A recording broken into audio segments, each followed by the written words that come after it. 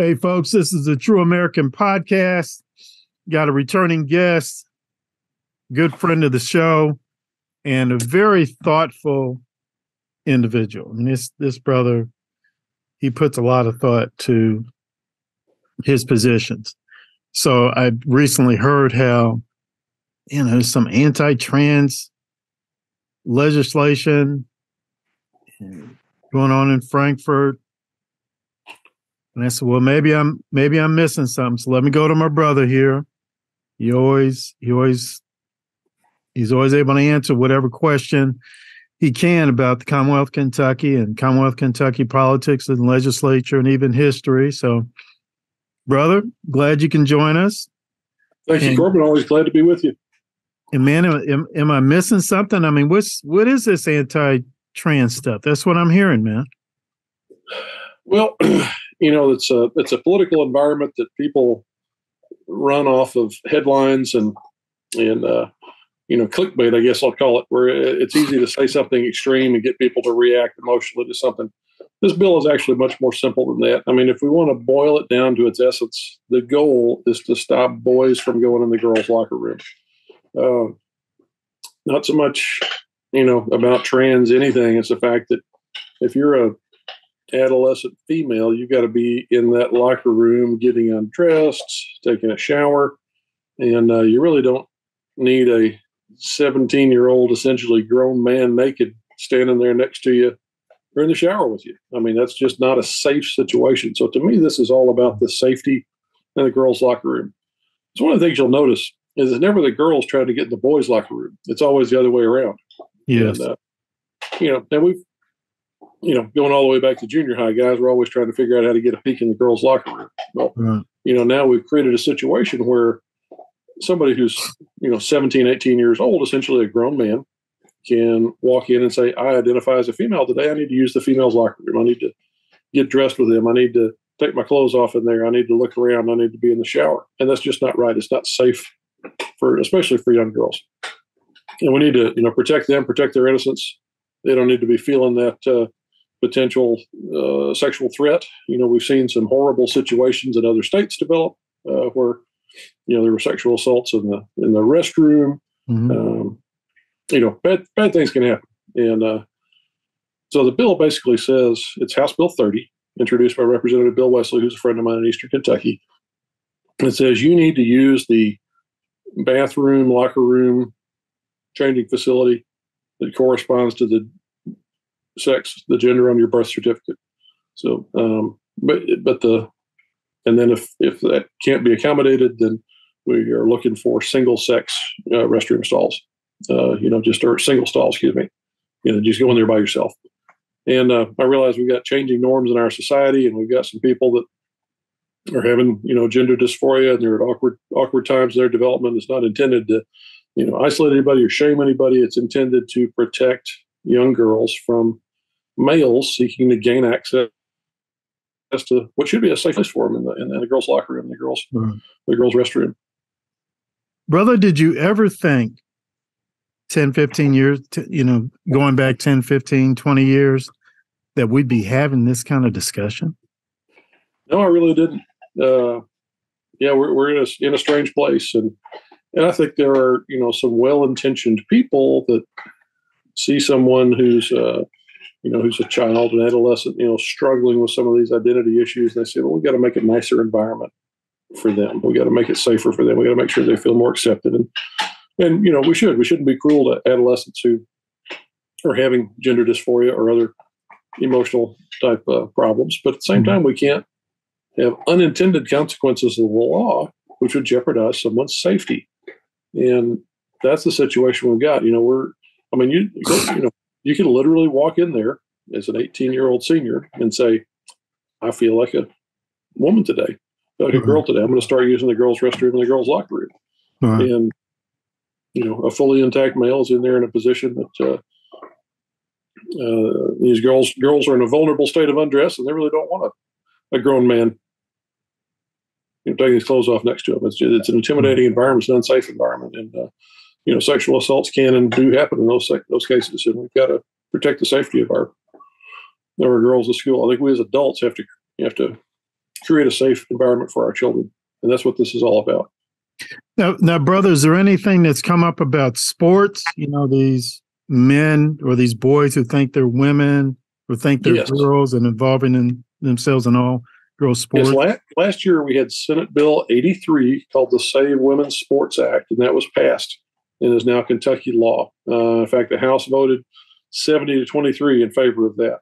And that would prevent that you have to compete in the category that you were born in with your gender.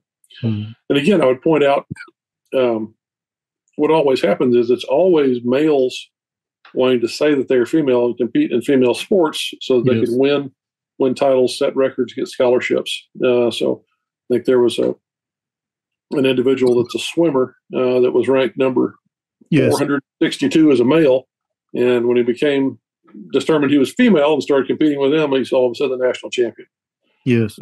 And that is extraordinarily unfair to the female athletes that have worked their whole lives to get a college scholarship, make it to the NCAA finals, and then have a muscular, testosterone-fueled biological male beating all their records. Yes. And it really guts the 50-year-old Title IX act of the federal government to equalize funding for male and female athletics. And that was so that girls could get in on the action in college and share in scholarship monies and things like that. Thousands of females have gone to college on athletic scholarships in the last 50 years because of Title IX. Well, what does it do now? How can girls get a scholarship if boys wearing a skirt are taking all the scholarships? Just gutted it out. Just gutted out that. Wow, that's. And like I say, if it were truly a problem about people with gender dysphoria, why do you not see any females saying, "I want to go compete against the men"? It's always in the other direction. I'm sure there's one or two exceptions out there, but they want to compete in the women's ranks because they can win. They can set records. They can get scholarships. They can win championships. And it's just it's not fair to the women. And I've even seen situations like with this MMA fighting, where a guy, he claimed he was a woman. He said he's a woman, and he competed against a female MMA fighter, practically killed her in the ring. Yeah. Skull fracture, very serious injury. And yet I was always raised, you don't hit a woman. Right. You just don't. She hits you, just take your licks or run. But you don't hit a woman. Yet here, in a sporting event, we saw this man just beat up on a woman. Right. And it's just not, well documented that testosterone during your developmental years gives you an enormous advantage in terms of body weight, muscularity, skeletal strength, speed and endurance and all these things. And it's a huge advantage in almost every sport. And, in theory, if someone had hormonal treatments early enough in life, they might reach some kind of physiological equivalence with females. But for the vast majority of them, like the swimmer we're talking about, he didn't convert until his senior year in college. He'd been competing his whole life as a male. Yes. And then decided, well, I'm going to switch over and take all the women's swimming records and win the national title. Yes. And it's just not fair to the women that have worked their entire careers and are, fierce athletes, fierce competitors. But it'd be like as an ordinary male competing against somebody who's shooting up steroids all day long. Mm-hmm. You just can't compete with the hormones and the bone density and the muscularity that biological male has. Brother, I see a lot of this type of, I guess you might say pro-trans legislation, whatever, coming from the Democratic Party. Has that been your experience? And if so, what's going on here?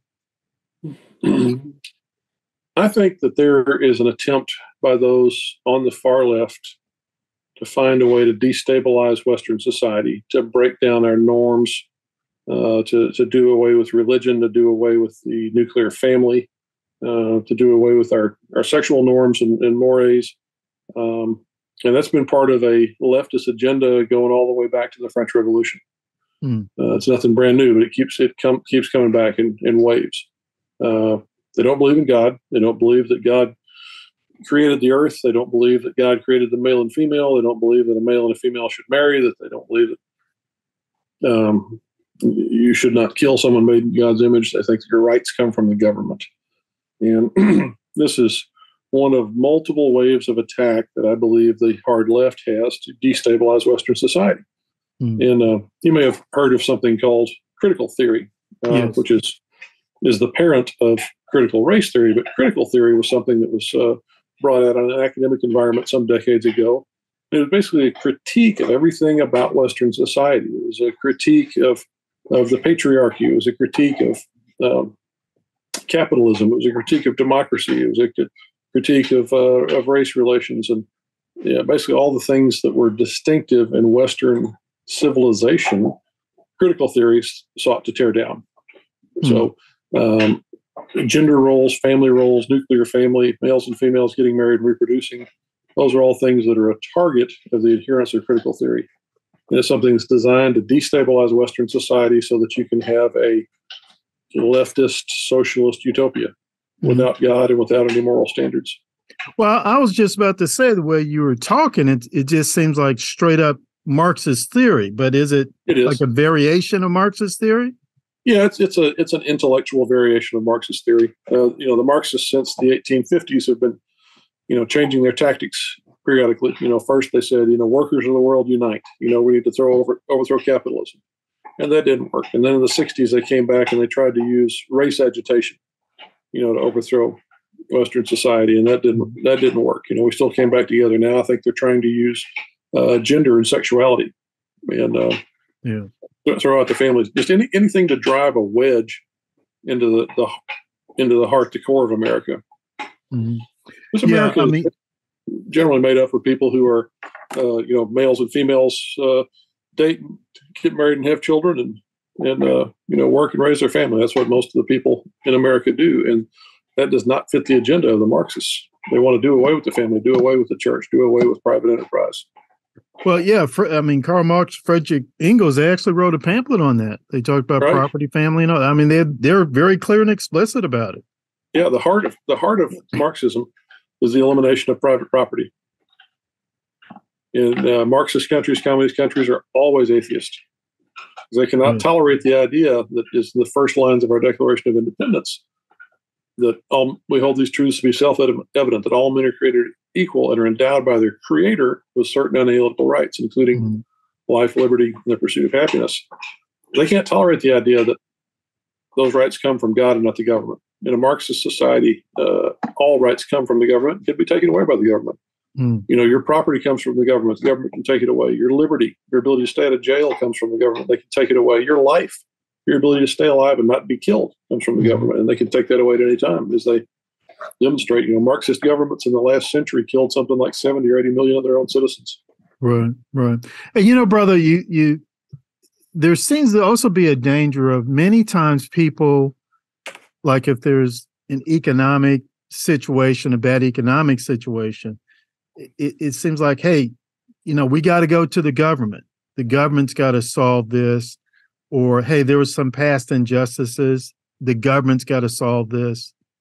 Do you generally agree with that? Or maybe is that a little bit of exaggeration on my part? I agree absolutely that that's happening and that people have that attitude. And that is part of the Marxist agenda, because the government needs to be all powerful. They want for the government to usurp the position that are traditionally held by the family and the church in our Western society for the last 400 or 500 years. You've heard expressions like it takes a village to raise a child. Well, you might need some help from your neighbors, but it's really the mom and dad's responsibility to raise that child. Well, if you remember from the governor's race in Virginia that Youngkin won a couple of years ago, the issue there was whose kid is it? And Youngkin said, well, it's your kid. You're the mother and father. You need to make decisions about their upbringing and their education. And his opponent said, no, the children belong to the state. We'll decide how they get educated. Wow. And you need to just stay out, and the state will raise your child. And that's the three-legged stool that they've got to eliminate. They've got to eliminate religion, and they've got to eliminate the family. They've got to eliminate capitalism. Man. I just not too long ago I interviewed David Horowitz and about his book Dark Agenda, the war to destroy Christian America. And I think he would largely agree with about everything you said. And what really got me was that, he's a brother, a Jewish brother, and he says, I do not want a Christian America to be undermined or destroyed or anything like that. Right. And it's just amazing how people can. I've heard it like on YouTube and TikTok. A lot of college students say, "Oh, Black people in America are oppressed," and I oftentimes say to myself, "Well, what America are you talking about?"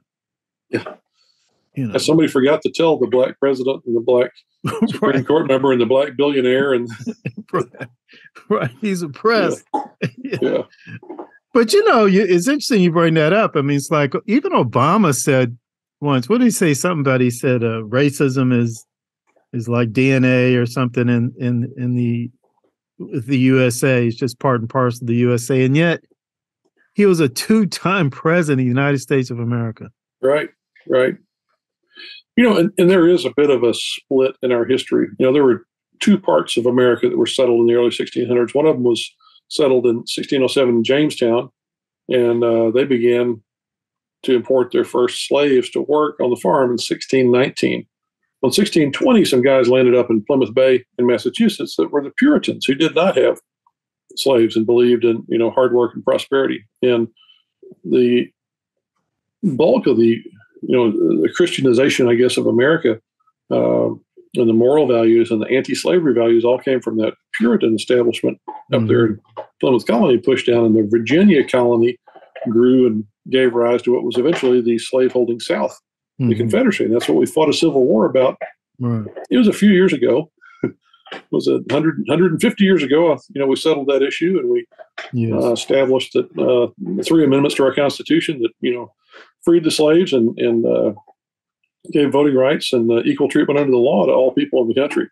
Right. And then they tuned that up a little bit in the 1960s, which was 2 generations ago, with the Civil Rights Act. Yes. And so I think we're fighting a battle there that we resolved when you and I were kids. Yes. Yeah, I agree. And, you brought up the Civil War. I have a couple of liberal friends, and I was just, we weren't arguing or anything, but I said, man, do you realize what happened to this country? I.e. the Civil War, how many people died? And, they flat out said to me, no, I didn't really realize that. That's amazing. I mean, it was horrific.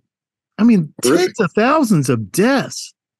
Hundreds of thousands, 650,000 battle deaths, and a lot more than that if you include disease and civilians.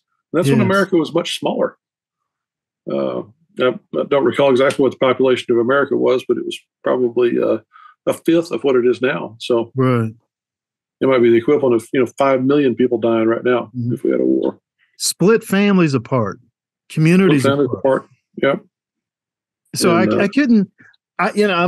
Maybe there is, but I can't think of too many countries who said, went to war over that issue of slavery. I mean, okay, we can't resolve it peacefully. We can't negotiate some. We'll go to war. Went to war over that issue. That's right. Abraham Lincoln, before he got elected president in 1858, he said that this nation cannot endure half slave and half free. We will either become all of one thing or all the other, but we can't endure as a union half slave and half free.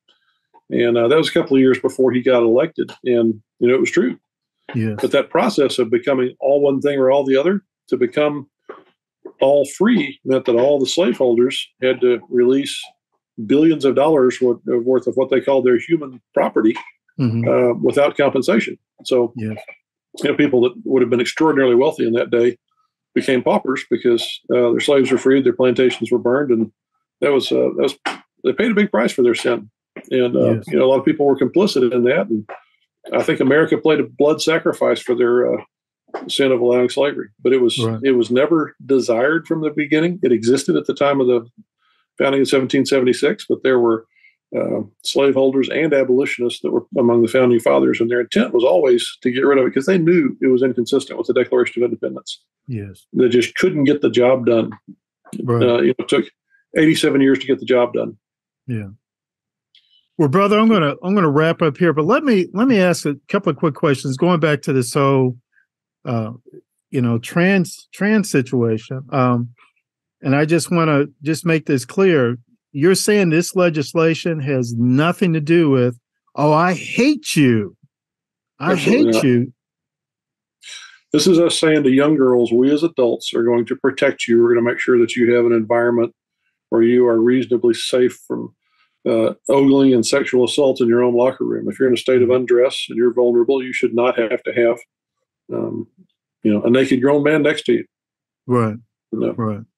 That's what it's all about. And if people are experiencing some kind of gender dysphoria or confusing, can't decide whether they're male or female, we can let those people use a single stall restroom Right. for what they need to do, and until they figure out which way they want to go. Common sense, simple things, but it amazes me on the other side. They just want to push this one thing. No, we can't have a compromise here.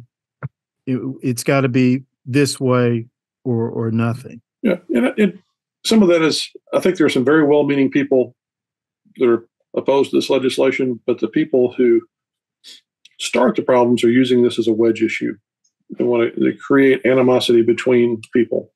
I'm not interested in animosity. I would like for all the people in Kentucky to get along well, raise our families, engage in business, and have a prosperous outcome for all of us. There you go. There's no profit in division, but there are those who do see profit in division. Right. By driving people to hate each other. Right. Brother, as always, it's been good talking to you. Great talking to you, Corbin. Yeah, appreciate you, brother. And let's do it again soon sometime, okay? Sounds great. All right, Thanks, brother. We'll see you.